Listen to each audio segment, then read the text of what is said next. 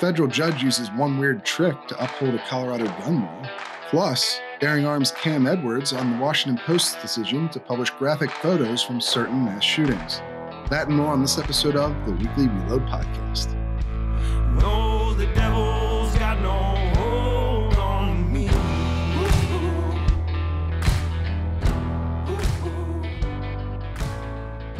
All right, welcome, ladies and gentlemen, to another episode of the Weekly Reload Podcast. I'm your host, Stephen Gutowski. I'm also a CNN contributor and the founder of thereload.com, where you can head over and sign up for our free newsletter today if you want to keep up with the latest in guns, what's going on with guns in America. And of course, you can buy a membership too if you want to support our reporting. That is how we fund our operations here. This week, we are discussing the Washington Post's decision to publish a number of very graphic photos from mass shooting scenes, or at least specific kinds of mass shooting scenes that they made this week. And to do that, we have a good friend of mine and a fellow publisher of a news website, Cam Edwards, the editor of bearingarms.com. Welcome to the show again, Cam. It's good to have you here. Absolutely, man. Thanks so much for the invite, Stephen. Certainly. And you've actually, and of course, Cam is also the host of Cam and Company, which you can find on YouTube and lots of other platforms as well. And you interviewed a Parkland family member who reacted to what the Post did. Can you just walk us through some of that interview as we get going here? Sure, absolutely. Yeah, when we kind of got word that this was coming out ahead of time, right? Kimberly Garcia, whose daughter was murdered at Robb Elementary in Uvalde, had shared on social media, "Hey, this is coming. Don't share this story from the Washington Post." I think Sandy Phillips, whose child was killed in the Aurora movie theater shooting, had said something as well that CNN or that the Washington Post had reached out to her. And so the day before this was published, I reached out to Ryan Petty, who's a contributor at Bearing Arms, whose daughter Elena was one of the victims at Parkland. And I said, I hate to ask you to do this because I know that, and I did hate to ask because I know that talking about this dredges up very painful memories, but I felt like it was important. Wanted to give him the opportunity to respond. And he said, yeah, absolutely. Let's do it. So he joined me on the show yesterday morning. And we talked about first, the first question I had was, did the Washington Post reach out to you? And I thought it was interesting. He said no, that the Post did not reach out to him specifically. There are apparently a group of, Parkland parents who, I guess, talk online on a fairly regular basis. And he said that one individual, he didn't name who that person was, but he said one individual was contacted by the Post. And I guess they were supposed to sort of, relay the information to everybody else that this was coming. It didn't sound like the Post was asking permission. Didn't sound like the Post was, asking, are you okay with this even? Just, hey, giving you a heads up, we're going to be publishing this. In the case of Parkland, Ryan said that the families have worked really hard to keep those crime scene photos away from the public. And that even during the trial of the Parkland shooter, the images were blurred out in the courtroom so that, the people in the gallery could not see these, specific pictures. The jurors saw them, but those in the gallery did not. In this case, he said it was apparently a video that was taken by a student while the shootings were taking place that the Washington Post used. But he said that there was, a child who was killed, whose parents identified that child. They knew who they were. And this was a traumatic experience. It did reopen some very painful wounds. And so from there, we kind of talked about, the decision to do this. And I read your piece at the Reload. I thought spot on analysis. I wish we had something to disagree with there, but we really don't, because I said many of the same things at Bearing Arms. Yeah. When we're talking about a news story, one of the first things you learn in J school is every story should answer who, what, when, where, and why. And the Washington Post stopped with what? It was the AR-15. That was the subject of their story.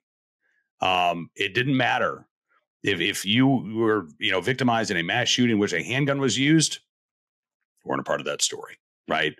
Mass stabbing, Washington Post didn't care. This was such an agenda-based story.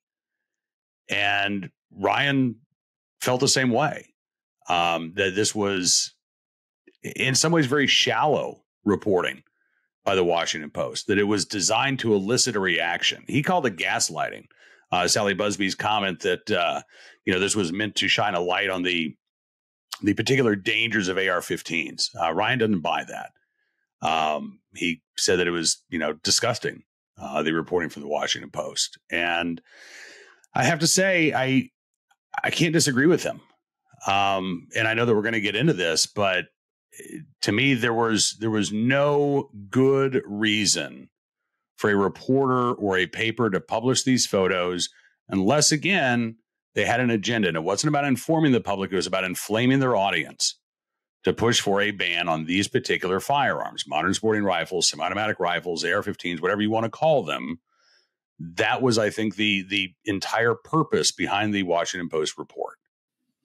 Yeah, I mean, I think it's hard to disagree with that, especially because they, at the same time they published the photos, they published an op-ed that called from the editors, not just a single person, but the editorial board of the Post, in concert with publishing these photos, also published an op-ed that called for exactly that. So, it's fairly on the nose, transparent stuff as to what they were attempting to accomplish with this. And I don't think it is quite what the rationalizations were from Sally Busby. Now, and we'll get into, I think, a lot more of this decision from an editorial standpoint as news people.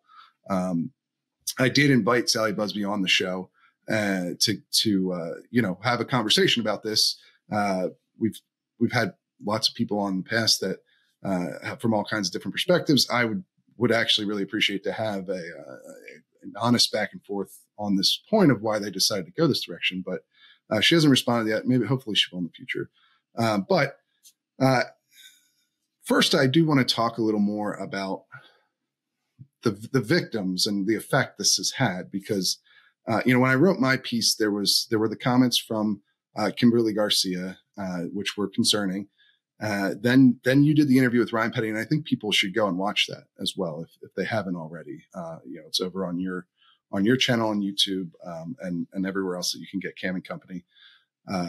But most of my analysis focused on the sort of editorial side of this and the justifications for doing it. But it does really concern me a great deal that they don't seem to have gotten at least everyone that could be affected by the publication of these pictures on the same page before doing this, right? I mean, if you've made the decision to do this, and we'll talk about the logic behind that in a little bit, but if you come to that conclusion, I think you would owe it, especially because this isn't like a breaking news environment. It's not a media thing. These are very old pictures, many of them. And I feel like you have the opportunity to go out and talk to the people who would be most traumatized by these, being the people whose family members perished in these attacks. And they don't seem to have done that, at least not to an adequate degree, which is concerning, because they kept talking a lot about in their piece and in the justification for it that they understood why these don't normally get published by reputable outlets, because they have the ability to re-traumatize victims' families and to dehumanize the victims themselves. That is from the Washington Post. That's what they said as to why they hadn't traditionally published these and why most outlets don't. And you would think if you're going to cross that line, that you would go and make a concerted effort to reach out to everyone who could be traumatized by this, from who was directly involved with it. Anyone can be traumatized by looking at these photos. I think that's fair, but the people we should all have most concern for in this situation are family members. And look, some family members do want these pictures out there. I don't want to gloss over that. This has been an argument among gun control advocates and victims' families for a long time now. I was asked about this on CNN last year sometime during an attack. This has been something that has been talked about. We'll get into the logic behind it in a little bit. I don't want to make it out to be that no family member that they did this without anyone's approval or that it wasn't backed by some family members. But I just would expect you'd want all of them to be comfortable with what you're about to do if you're going to do something like this. I guess they decided that didn't really matter ultimately. That, once they had made the decision that they were going to publish these photos, they were going to share these videos because they felt that they were important enough, or that there was going to be this emotional impact. And again, you talk about, you don't have to have lost a family member or a loved one. You don't have to survive one of these shootings in order to be traumatized. I think the Washington Post wanted their audience to be traumatized. They wanted an emotional impact, certainly, or else they wouldn't have shared these photos and videos to begin with, right? So they wanted that visceral gut punch for every reader, every subscriber who saw these pictures. And I think that ultimately they must have just concluded, again, I wish that we had Sally Busby here to ask her directly, but my impression is that they concluded that the pain and suffering of some of the victims and their families who did not want these videos shared was worth the potential advancement, right, of this agenda and this desire to ban semi-automatic rifles. I think I'm with you. I think it's gross.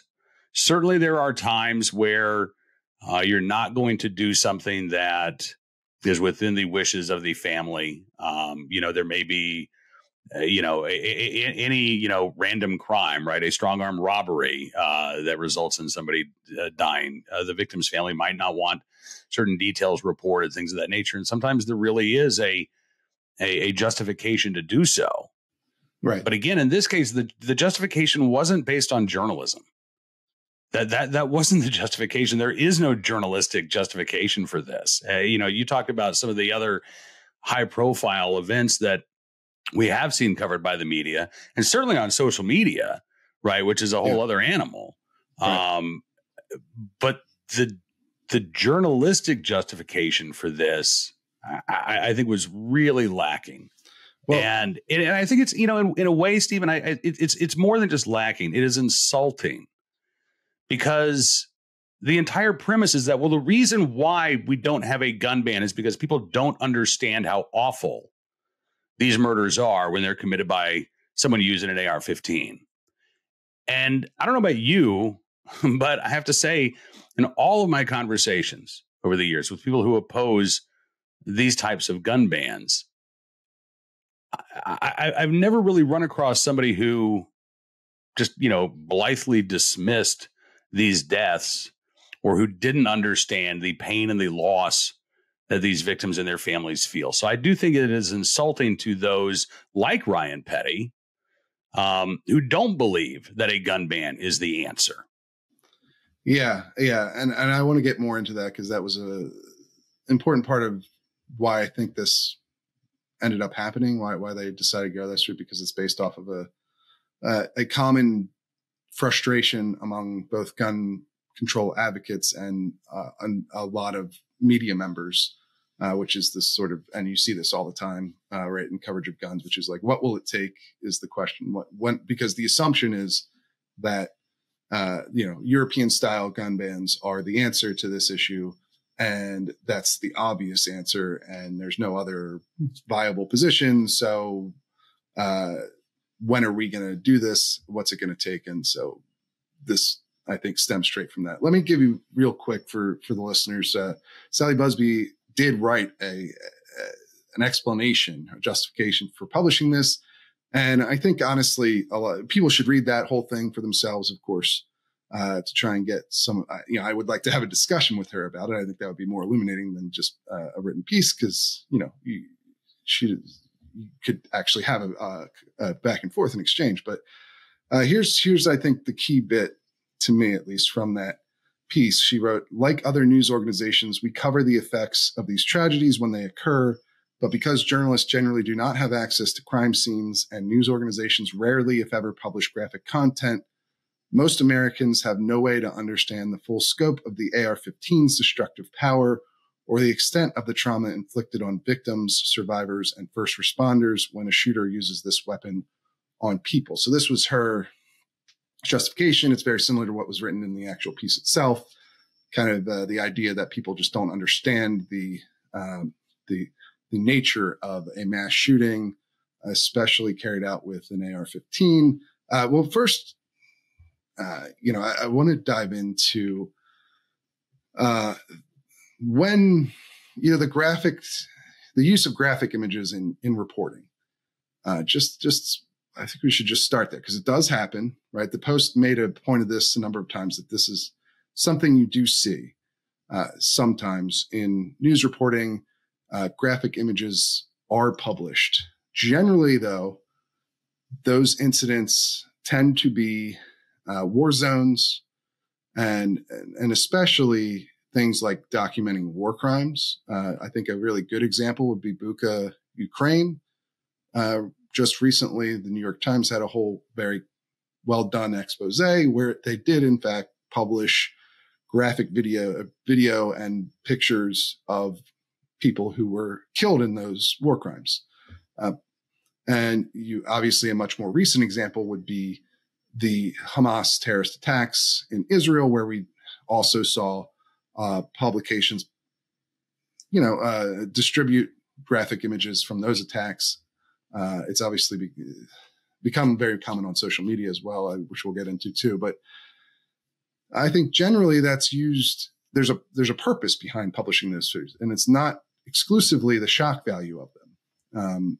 My point of view, and I want to see if you agree, this is done as a sort of a way of documenting what's happening, so that, because in the case of especially war crimes, oftentimes the perpetrators are trying to cover them up or deny that they ever happened.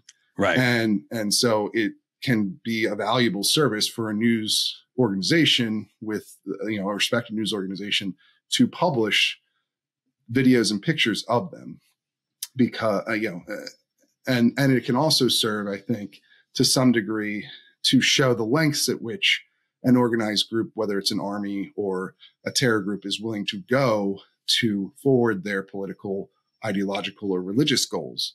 And I don't know that those same factors come into play when you're talking about an individual mass shooter. But perhaps I'm wrong, and or I'm not seeing the picture fully. What are your thoughts? I agree with you, but if I try to put myself in Sally Busby's shoes, I guess the argument goes something like, well, Stephen, we are trying to expose people, right? The gun industry denies that this is a problem, so we want to show, the gun industry, just like Vladimir Putin denied that there were, war crimes at Bucha. Well, we're not going to let the gun lobby get away with denying that this is a real problem, that AR-15s are something uniquely dangerous to our society, and so we are going to show the horrors that can come from this firearm. Again, that's the best argument I can come up with if I'm trying to play devil's advocate. Well, and even then, it doesn't really ring true to me. And the Post doesn't say that in their piece, right? They don't. Like they do say, they're talking about the damage that can be brought with an AR-15 as the particular weapon, and we'll get into why that may be a bit misleading as well, the way they went about doing this. But to me, it'd be one thing if they were saying, there's conspiracy theorists, Alex Jones types, who will deny that these events happened, right? And so you could see that as a similar justification with, war crimes being denied. Okay, well, we'll publish the graphic photos to show what happened, because conspiracy theorists will use the lack of that to claim things. But again, one, the Post doesn't claim this.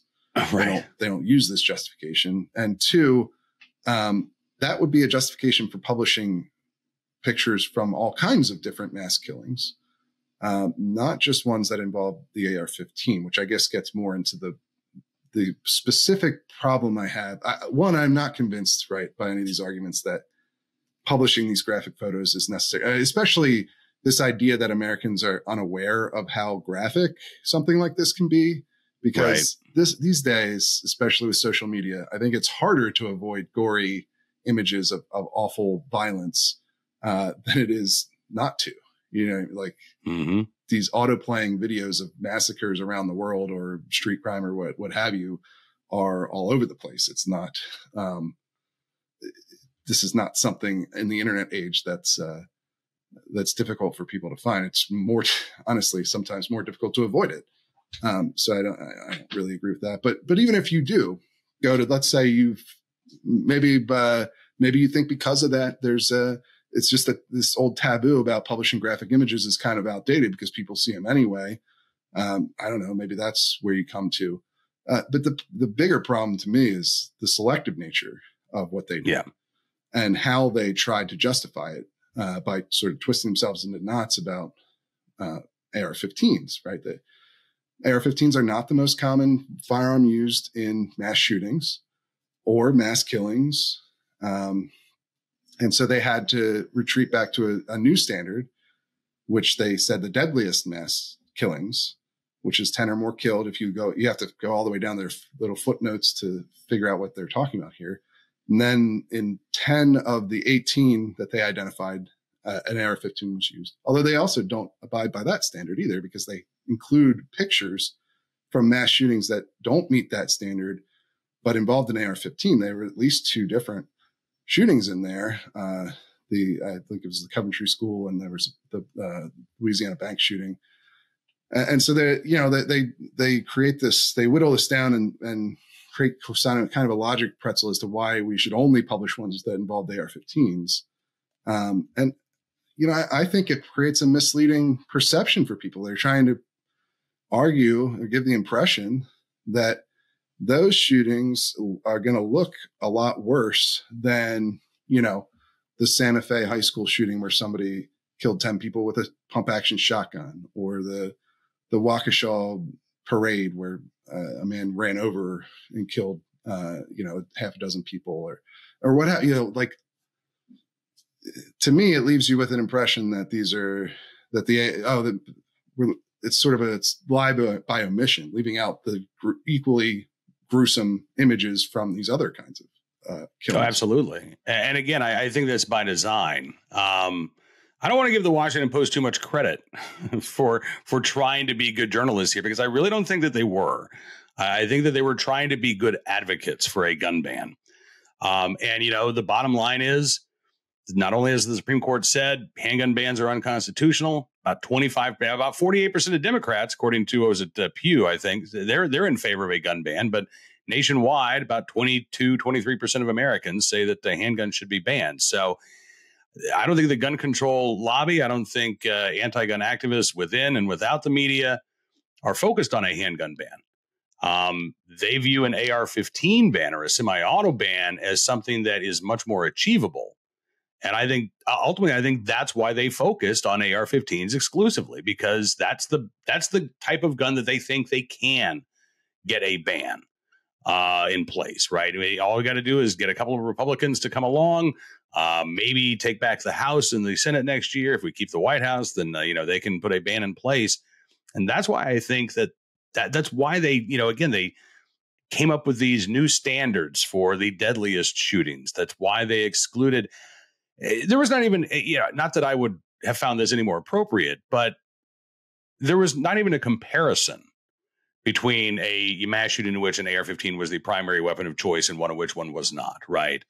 Right. We're just supposed to take their word for it that it's somehow worse to be killed by an AR-15 than it is to be killed by a 9mm or a .45 caliber handgun. Yeah. And that to me is where their argument, the wheels really fall off, right? Because this isn't about, well, let's make sure that people are murdered in a different way. If that's your goal, you're twisted, man. You've lost the plot, right? The real question is, how do we stop these things from happening? And if that's the question, then banning one type of gun is never going to be the answer, right? That's where you get into the who and the where and the why that the Washington Post really didn't want to talk about.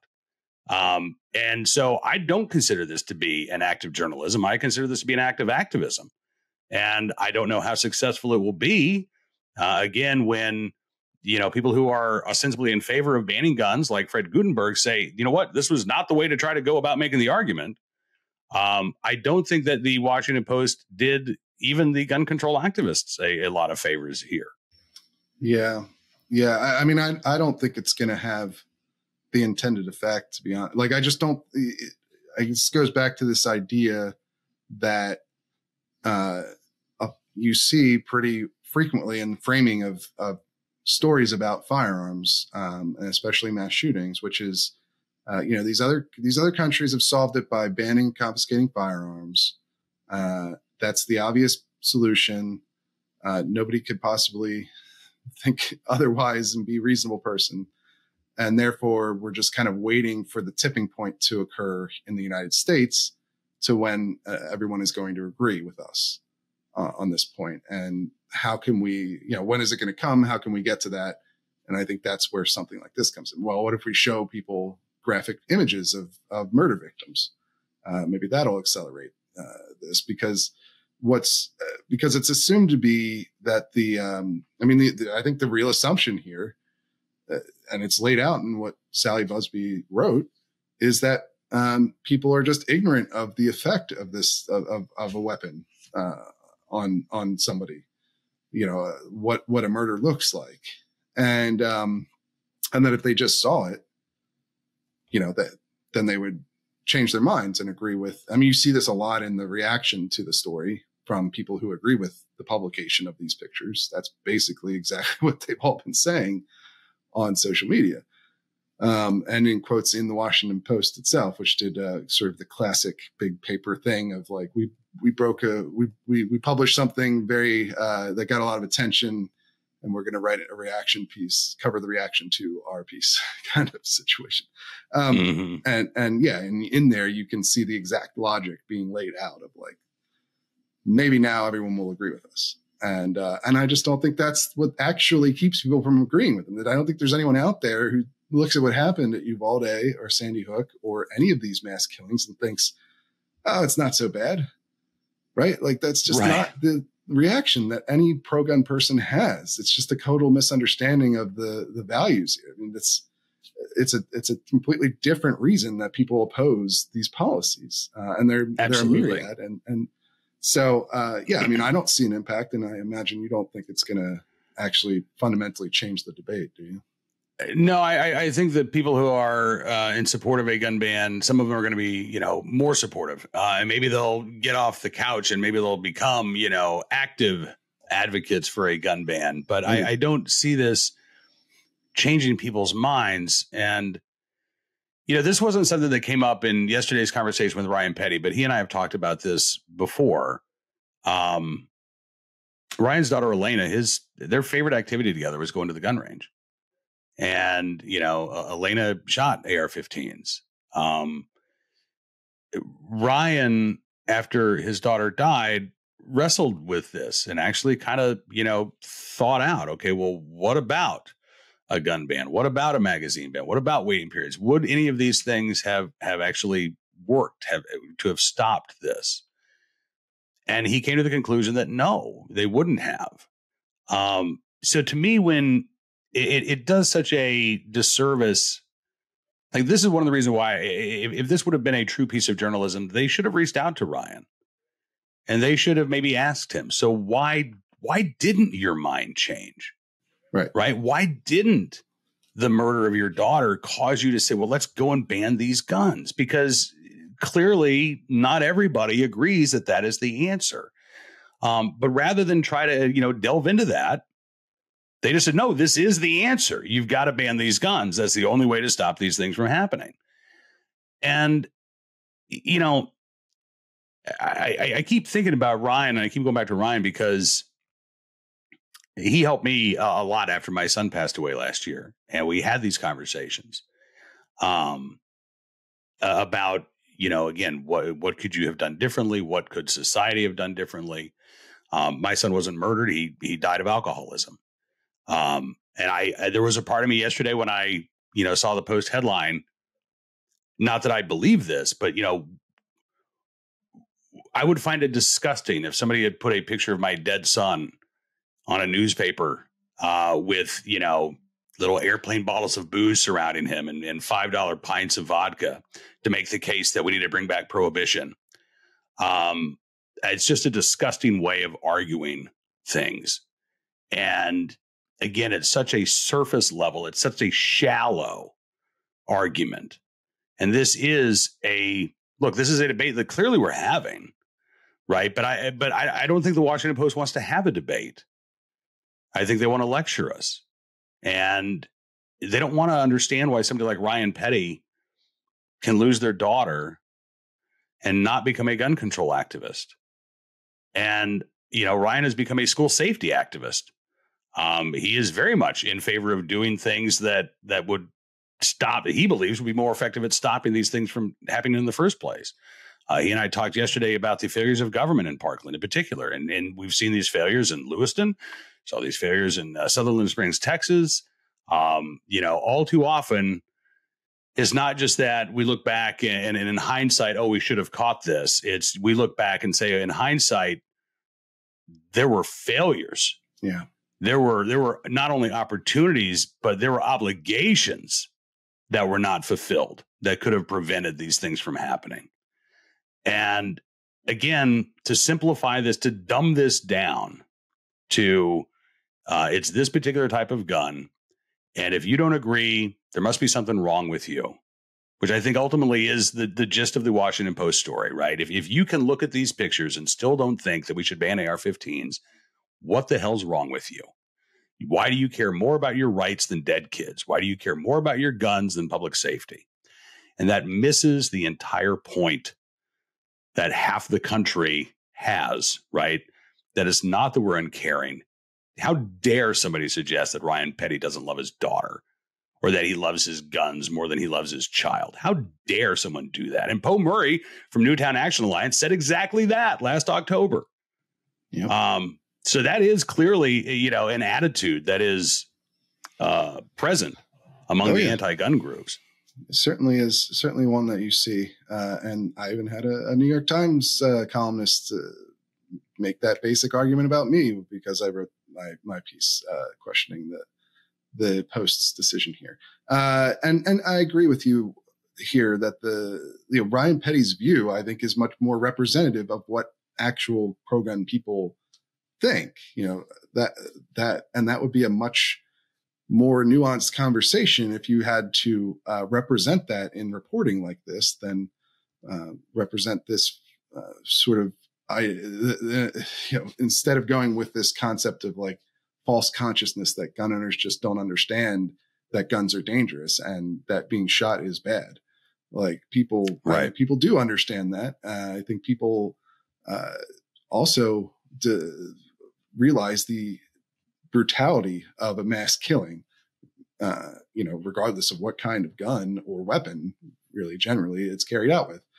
They just have different values about what is important and also different judgments of what would be an effective way to combat the problem. So, and that's the real issue at the bottom of all this to me is, what this shows, as you mentioned, is I think a complete misunderstanding of such a huge section of the country that this paper is supposed to be servicing, like they're supposed to be covering. And they clearly don't even have a basic grasp of what half the nation believes on this topic. And instead they're pulling what is, at least to some extent, a stunt designed to combat an argument that is not actually one most people believe in, right? Like it just isn't the case that most people think mass killings and mass shootings are A-okay and not a big deal because they haven't seen pictures of them, the aftermath, right?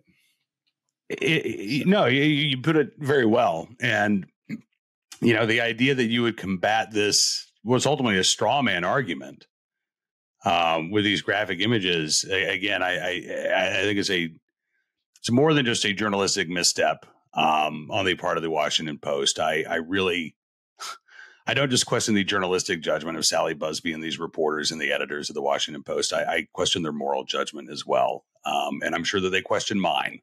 But sure. Again, this is maybe revealing as to the depths of our disagreement in this country, because, they can't understand, why why I don't support a ban on AR-15s, and I can't understand why they would honestly believe for a second that publishing these photos and these videos is appropriate in any way, shape, or form, or advancing their cause in any way, shape, or form. Yeah. Well, like I said, I would really appreciate it, having Sally Busby or someone else from the Washington Post who can speak to the decision-making process here and give, their honest point of view on it. I think that would be beneficial for everyone. But, so that's an open invitation going forward. But we really appreciate that you were able to come on and give your perspective, especially as somebody who's been in the news business for decades and has dealt with these topics, and also is willing to share, some personal effect as well here. I really do appreciate you taking the time to do that. And we'll have to have you on again in the future. I love having you on the show. We did a sort of crossover event this week because I was on your show earlier. People should go and check that episode out. But if they want to find more from you, Cam, and your writing and the show, where can they do that? Sure. Well, first of all, listen, I got to say thank you for the invite. I will never turn down an opportunity to hang out with Stephen Gutowski, on camera or off. So I do appreciate you letting me spend some time with you today. But folks can check out BuriedArms.com. You can look up Buried Arms Cam and Company on YouTube, all the major podcast platforms. We're on Spotify and SoundCloud and all the rest. I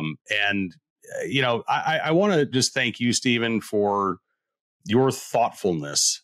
Too often I think on either side of the Second Amendment debate, we have bumper sticker sloganeering. We have, again, very surface level analysis and just sort of knee jerk reactions. And you are someone of substance, and you do like to dig in to these issues. And I think we need more of that, not just in terms of Second Amendment reporting, but frankly, across the whole spectrum of news these days. So thank you for what you do, man. Hey, I appreciate that, Cam. And I feel the same way about you as well. And you're somebody that I've always looked up to and appreciated in this industry. So I really appreciate you saying that. Absolutely, man. And but we're going to head over to our news update now. We'll have to have you on again, maybe in a couple of weeks. I just always appreciate having your perspective because I think you're one of the best out there. So thanks again. Thank you so much. All right, man. We'll talk again soon. All right, ladies and gentlemen, welcome to the weekly news update. I'm contributing writer Jake Fogelman, joined as always by Reload founder Stephen Gutowski. How are we doing, Steve? I'm doing pretty good. How are you doing, Jake? Doing all right. Listeners can probably tell I'm dealing with a little bit of a head cold right now, so hopefully you guys can bear with me through the nasally talk. But other than that, doing well. Yeah, there's also like some sort of construction going on outside of my apartment, so I don't know if the microphone is picking up. Hopefully not. But if you hear like a jackhammer, that's why. But I actually had a pretty good week so far this week. I took a friend shooting, actually taking a number of Jewish friends to the range, over the last couple of weeks, as you might imagine. I think a lot of people have been doing the same thing across the country, but yeah, I went shooting this week. A friend got a gun for the first time and just wanted some basic safety and shooting technique stuff. So we did an hour or two at the range, and he's going to take some more training and maybe get his concealed carry license and things of that nature down the line. But it was important to have, a very base level 3 safety rules and proper stance and grip and all that stuff. He actually did really well shooting. Some people, in my experience from teaching people over the years, like some people just kind of take to it a little bit easier. They don't flinch. They don't, they're just kind of naturals. That definitely does happen with shooting. Most people aren't. Most people don't take to it right away. Most people flinch a lot early on. And so I actually wonder if, because I was going to start him with a 22 like I normally would, but I didn't bring my 22 ammo with me. And I forgot to buy some when we were in the store. And then I was just like, well, you know what, we can just start with my full size 9 and go from there and see how it goes. And I wonder if that might have helped, because, you know, a lot of people start to flinch when you move up from the 22 to the 9 and then to the 45 or something like that. So I don't know, maybe I'll change my approach, but the 22 is usually the best thing to start on. Cause there really isn't much recoil at all, but I do wonder if, you know, then when you go up to the 9mm and there is some recoil, that's when people get a little bit surprised and start flinching, I think. So I don't know. I'll have to test that theory out. What about you? Did you, how's your week been going? Yeah, so I actually just got back from a trip to Georgia, and I did a little bit of shooting too. So we visited a family friend out there, and his family actually owns something like 500 acres and a farm in South Georgia. Nice. And so part of the trip, we went down there and we got to shoot. To your point about some people being naturals, there was one guy that lives near the farm that came and shot with us, and it was his first time ever shooting a handgun, and he picked up a 9mm SIG handgun and was just ringing steel right away. He didn't even hold the gun right, but he still was just no flinch and was still hitting the target just about every shot. So to your point, some people are just naturals. Some people are just kind of naturals at it. Also, I feel like going back to the flinch thing, like flinching is a mental issue. You know, it's an issue of your mind recognizing that recoil is going to happen and not liking that and wanting to counteract it. And so you try to push back, but obviously you're never going to time that correctly. You're always going to push back a little bit before the round actually fires. And so you're going to push down and to the left if you're right-handed, and down to the right if you're left-handed. And obviously, and so like a new shooter, when you're shooting your first couple of rounds, you might not have you're not going to have that mental thought of, oh, here comes the recoil. So it is kind of interesting, but there's a sort of advantage to flinching, at least for your first couple of shots as a new shooter. And then most people, not everyone, but most people, it sort of gets in their head and they start to, recognize that recoil is coming and then have that sort of natural reaction to it where you try to counteract. But yeah, some people just don't have that impulse really. And I think that's one of the big differentiators for people who are kind of naturals and people who aren't. My dad was a natural and he started shooting as well. Same thing. You know, it just, whenever I used to do a class at the free weekend, you'd have like one out of every dozen or so would be like a natural shot. And I think it's a big part. Flinch is a big part of that. Because if you're not flinching, you're not having like wild variations in where you're hitting. Like, my friend this week, it wasn't like he was, putting round on top of round. It was, it was a relatively wide grouping. It wasn't terrible, but it was, it was pretty good. But it was not like he became an expert shooter off the bat or anything. Just some people, they pick it up a little bit easier. Yeah, absolutely. Some people have all the luck. But yeah, so, and we had our charity range day, was auctioned off, or the auction ended, I think, between the last episode and this episode. So, that we raised a good amount of money for Homes for Our Troops again. Again, that's a charity that, where all the proceeds go to build actual specialized homes for disabled veterans, wounded veterans. And so I'm always happy to be able to contribute to that. And I'm sure I'll hear from if you won, by the way, if you're listening and you're the winner, just reach out to me, just email me.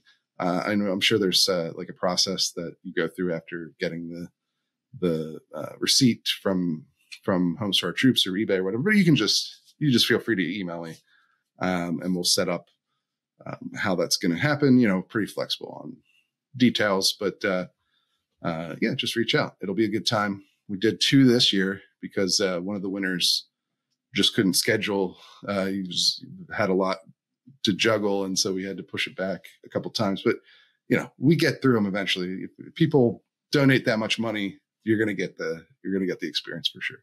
So I'm looking forward to doing that again. Always a good time. Merrill Walters is always, he's a Reload member, and he lets us set up on his farm. And shoot at his range. He's got a nice steel range. He's got a Texas Star, all that stuff. And so it's always a good time. But I'm looking forward to that one when probably next year, I would guess, because it's going to be pretty cold for next couple months. But I'll get that figured out once I hear from the winner. And what do we got in terms of news stories this week? Yeah, so some links in the newsletter. We have one that's sort of a continuation on a trend we've covered a little bit, but apparently there's a Republican lawmaker in the state of Kentucky that is interested in introducing my tendency is to call it a red flag law. The lawmaker is stressing that it's not a red flag law, but the same general concept is there, where you can temporarily take guns from someone who's considered a threat to themselves or others. And there's some added due process protections, it sounds like, from the reporting here. But it's just interesting to see a red state lawmaker, once again, back at the well, trying to get a red flag law to be palatable in one of those states. Yeah, similar to what happened with Tennessee, although that wasn't a successful attempt, by the governor down there. Sounds close to what Maine has, right? They call it, everybody was making a big distinction that Maine doesn't have a red flag law because they have a yellow flag law, but it's kind of it's a red flag law. It just has more due process protections. It's just a different process to go through, slightly different, really. And there's limitations. It has to be the police who request it instead of some states allow like almost anyone. But most states fall somewhere in between. But it's the same basic concept of a policy. So that people draw a lot of distinctions here and interestingly, on either side, you get a lot of gun rights advocates who don't like red flag laws that want to make a distinction between like Maine and other states' red flag laws, and you get that on the other end too. You definitely saw that in the wake of the mass shooting in Maine, where you had a lot of media coverage to try and talk about how they don't have a red flag law, but they do. It's just a little bit of a variation off of what a number of other states have done. I mean, the lawmakers there don't want to call it a yellow flag instead of red flag, but they're the same. It's the same mechanisms. Right. So it'll be interesting to see where that goes, because you've written about this in the past, the analysis piece about sort of the ceiling for these kinds of policies right now. Yeah, it's, the experience in the Tennessee special session kind of was sort of revealing in terms of, you could do whatever you want in a red state to try to package it differently, like you said, to try to make a distinction between other red flag laws and, this one has all these protections, so it's not really a red flag law. And that doesn't really seem to buy you much favor with at least red state lawmakers and gun rights advocates and gun rights groups. So I'll be skeptical to see, if this Kentucky effort doesn't meet the same fate. Yeah, I would assume it does, but it's just interesting to see that at least in red states, lawmakers are still trying, even though it might not be so fruitful for them in the end. Yeah, and that goes to your point in the piece you wrote a while back on, there's just not a lot of space left for red flag law advocates at the moment. There's just a political reality that most red states are not going to pass these sorts of policies as they exist now. And most blue states already have them.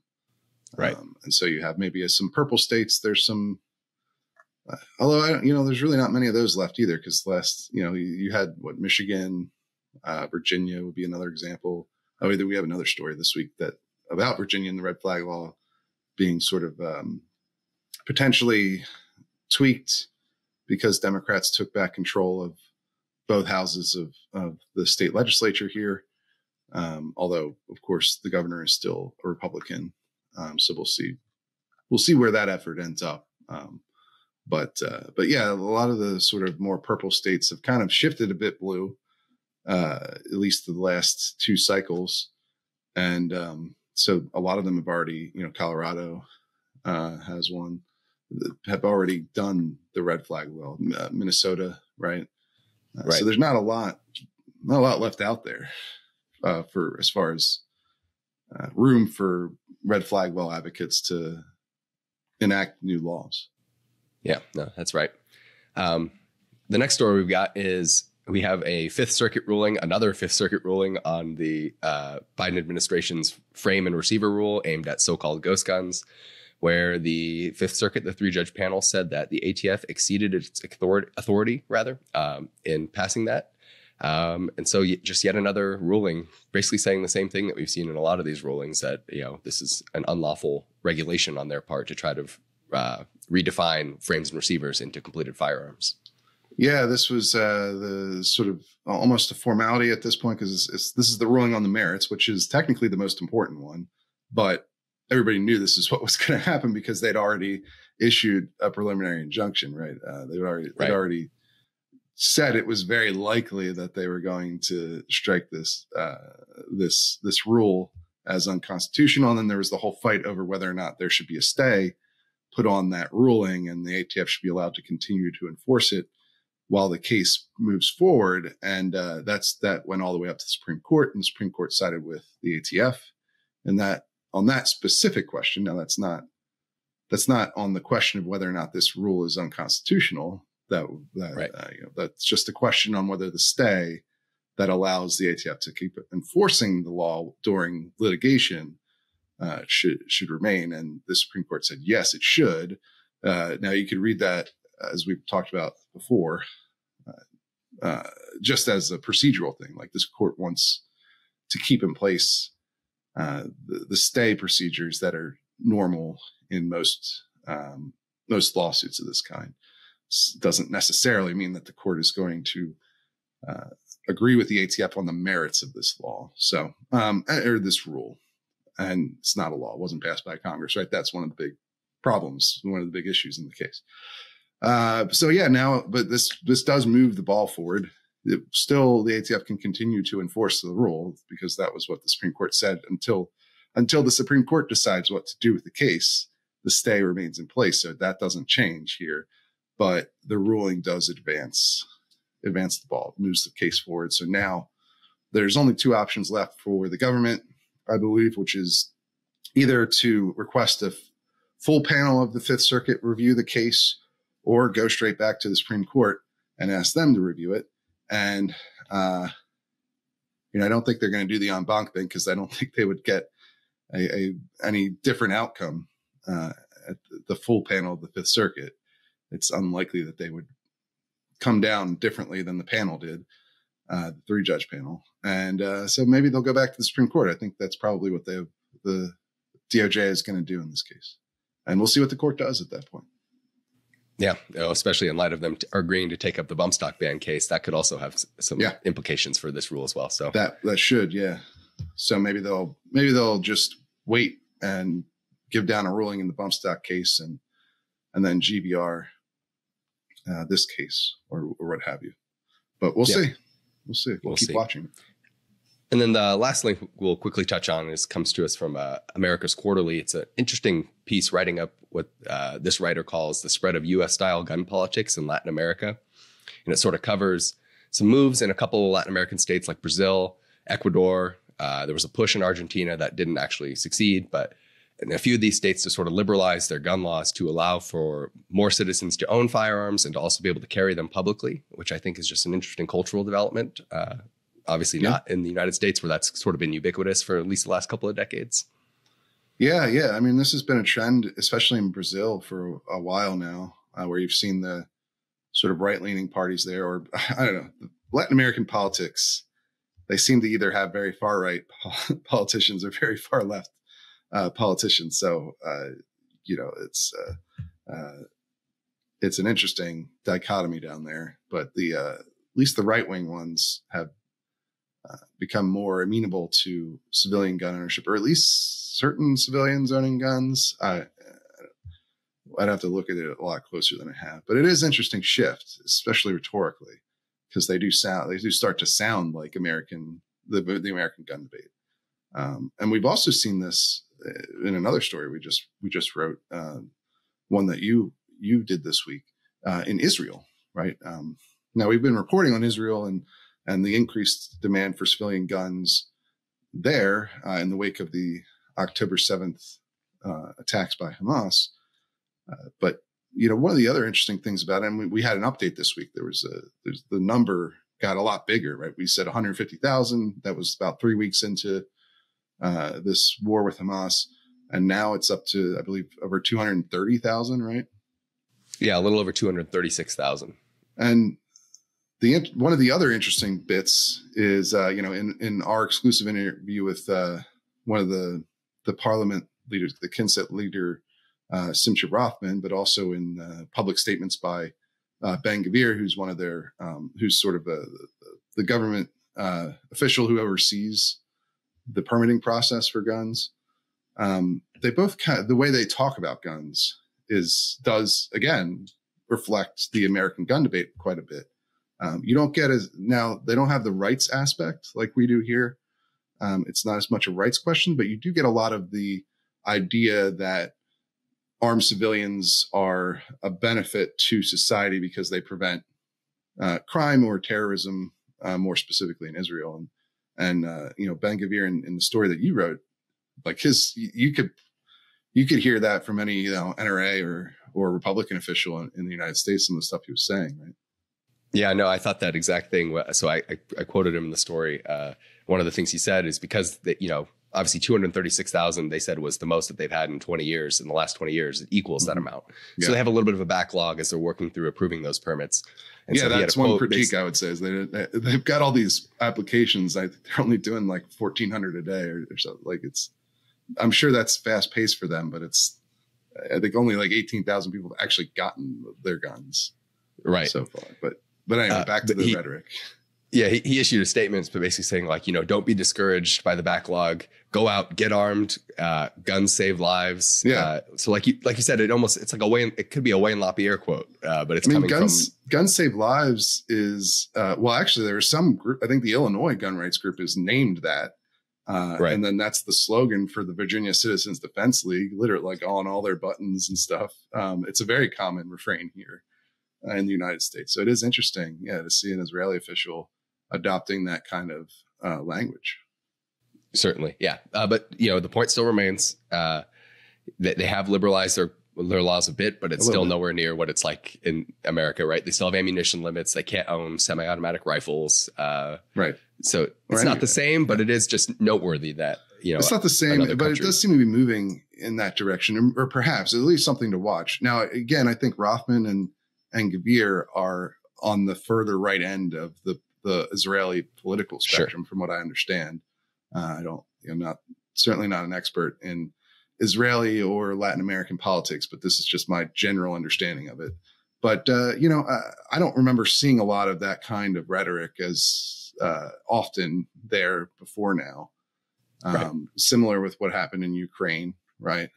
And it does make you wonder if that's, if that's going to be a trend that continues and they do liberalize their gun laws, or they do enshrine gun rights as something protected, because they don't do that now, but they, the way that these officials are talking, maybe that's where they're moving. I don't know. We'll see. It's tough to say, but we'll definitely stay on top of that. And then the last story we want to talk about today is one we covered. I think this might be one of the first of the kind rulings since the Supreme Court handed down their Bruin decision, but it's dealing specifically with gun purchase waiting periods. This one deals with Colorado's 3-day waiting period, where a judge actually just denied a preliminary injunction. So he upheld that waiting period and did so under kind of an interesting reading of how that implicates the Second Amendment, or how it doesn't actually implicate the Second Amendment. And then you wrote an interesting analysis piece where you characterize it, I think, appropriately. Yeah, this is what I call the one weird trick approach to Bruin. I think I called it in the piece the one weird trick theory of Bruin. The one weird trick that plaintiffs hate, which is essentially because we actually saw this once before. The logic, it's a different case. The other case was about the California's ban on possessing homemade firearms that are unserialized. But the logic in both cases is exactly the same, which is the Second Amendment guarantees a right to keep and bear arms, but it doesn't say anything about buying, making, or selling them, acquiring them.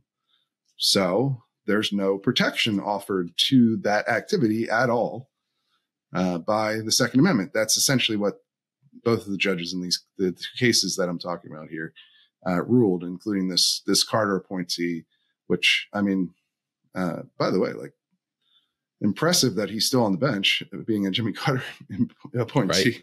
Right. He's got to be in his 80s, I think. But I guess that's the trend our politics have seen lately, is that nobody ever retires here. They will keep being president or running for president or staying on the bench or staying senator until they literally die in that position. It seems like that's where our politicians are at now, and our judicial figures. But regardless, he ruled that the 3-day waiting period for gun purchases is okay because the plain text of the Second Amendment does not cover gun sales or gun purchases, or and presumably this would also extend to shooting. Doesn't actually, it only covers the literal keeping and bearing of them. So holding ones you somehow already have, or carrying them around on you, but not, I guess, also not shooting them in any way for any reason, and not acquiring. I mean, that's why it's kind of a joke. Our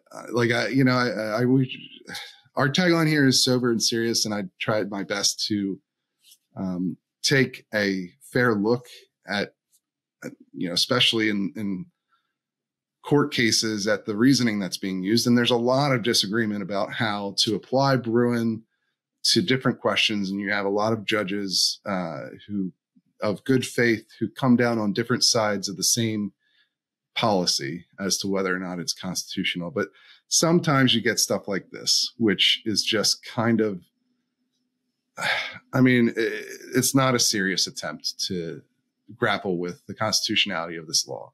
There are interesting questions around, like, what are the limits of regulation on commercial sale of guns, right? There's probably a lot that you could do to look at do an actual Bruin analysis of that and see, how have we regulated commercial sales of firearms in the past? And, like, how does this work? And is there some difference today that, the mass production of guns is different than what existed at the founding? Should that factor into a Bruin analysis? There's a lot you can go into and have a serious discussion or serious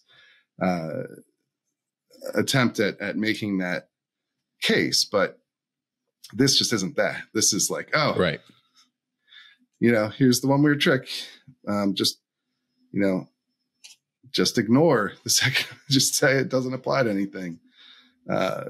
Government could ban guns tomorrow if it wanted to, I guess. You can't shoot them, you can't buy them, you can't make them.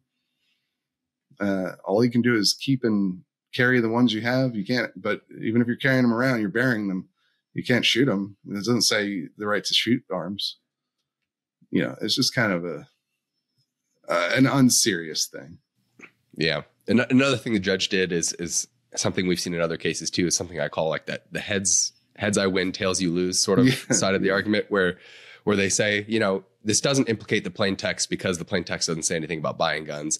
But if it did implicate the plain text, here's the history that I say would support waiting periods. And in this case, the judge says historical colonial era laws prohibiting intoxicated people from bearing arms covers waiting periods because, well, those laws were aimed at preventing impulsive acts with firearms by drunk people. So therefore, a 3-day waiting period, which lawmakers say is about impulsive acts, therefore, those are the same, and that would be a valid historical analog. Yeah, so that was another thing too. Like, he obviously wasn't very committed to this idea that the plain text doesn't.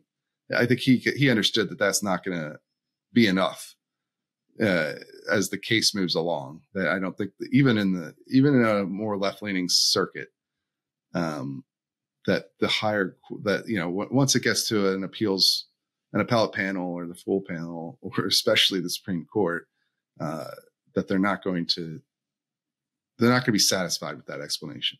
So he did make but honestly, it's a pretty half-hearted attempt to do the Bruin analysis, as you just sort of outlined there. He says there were laws that allowed government officials to disarm somebody who was intoxicated. Usually these were like militia regulations, essentially. Like, if somebody's on duty, they're carrying their firearm and they're drunk, they could be disarmed.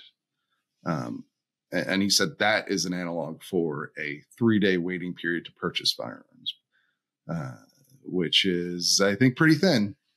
And interestingly, somewhat ironically, we did have another ruling this week that would more directly implicate those restrictions from the founding era, right?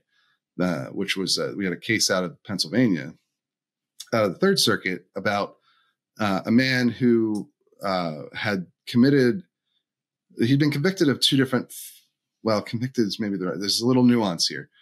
He'd been convicted of a DUI in 2005, and he received a sentence enhancement because he had previously been arrested for a DUI in 2001, and he had served like a diversionary program for that first DUI arrest where it wasn't a conviction, but if he reoffended within a certain time period, which he did, then that would result in, a sentence enhancement. And so even though this technically under Pennsylvania law is not a felony, it's a misdemeanor, it was punishable by up to 5 years in prison. Now, he didn't serve those 5 years. You can sort of see this, how this stuff gets into the weeds here, but he served like 90 days house arrest because he had a medical condition. But regardless, that qualified him as the same as a felon under federal law for the purposes of lifetime disarmament. And a judge ruled that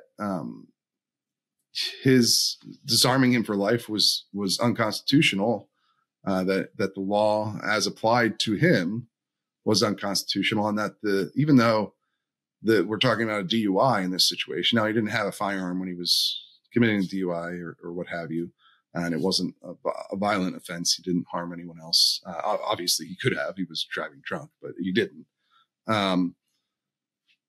That there still wasn't a close enough analog because, one, it wasn't a lifetime disarmament for people who were disarmed while they were intoxicated at the founding era, and two, it was only when you're actually intoxicated and carrying a gun that those rules applied at the founding.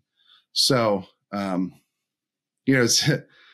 the one hand, you had a judge whose case was, I think most people would say, much closer to the founding era regulations. On the other hand, you had a judge, and he said, no, this isn't a good enough analog for a number of valid reasons, I think. But, and then you have this judge in Colorado say, well, sure, that's close enough. It's sort of related. That's something about impulse. I really don't understand how he's drawing an analog there, but something to do with drunk people are more impulsive, and that makes them dangerous. And people who buy a gun and receive it immediately could act on an impulse, and that, that's kind of, I guess, what he's trying to do. Right. But it's interesting to see the dichotomy there between two different federal judges approaching that issue. And I think it underlines how little effort this federal judge put into upholding that waiting period law. But anyway, I don't know. That's just something that occasionally you come across a reasoning that's just, I don't think is going to go anywhere and isn't really meant to be terribly serious. Yeah. And then the plaintiffs in this case already said they're going to appeal this to the 10th Circuit. And to your point, I would be surprised if the 10th Circuit echoed this analysis. Me too. I'll just leave it at that. But Me too. I mean, I wouldn't be surprised if they upheld the law by some other means. Sure. Perhaps maybe a bit more serious examination of the law under Bruin. But yeah, I don't think this one's going to be the one that does it. I don't think this is what the court is going to adopt. The Supreme Court is going to adopt as a logical interpretation of the Second Amendment. But we will certainly keep watching that.